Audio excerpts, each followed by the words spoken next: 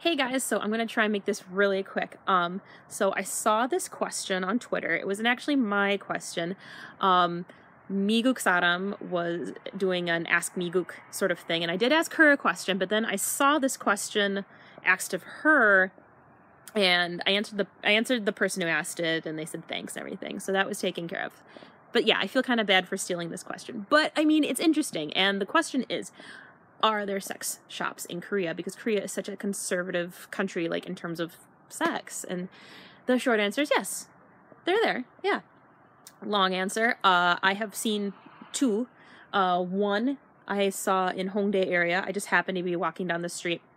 It was actually kind of right on the street where your kimchi's studio used to be. It's called Condomania. I don't know if it's there anymore, but I only went in because there's one in Harajuku, again, or at least there used to be, and I had sort of regretted not going in because it's a funny name. And it was nothing special, very dinky, very, sparse inventory. And then the other instance was right around my second apartment, like right around, like one block up and one block over. And I didn't know until nearly when I left Korea, so like 2 years in, and I didn't know it was there. I had just been riding the bus and staring out the window, and I saw something with neon lights, and I knew what it was.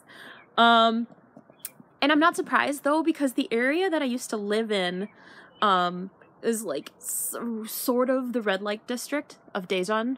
Like, I mean, you'll see, I would walk at night and very early in the morning because the ladies walking the street, working hostess bars or maybe other businesses, lovely ladies wearing very high heels, very short skirts, very tight clothes.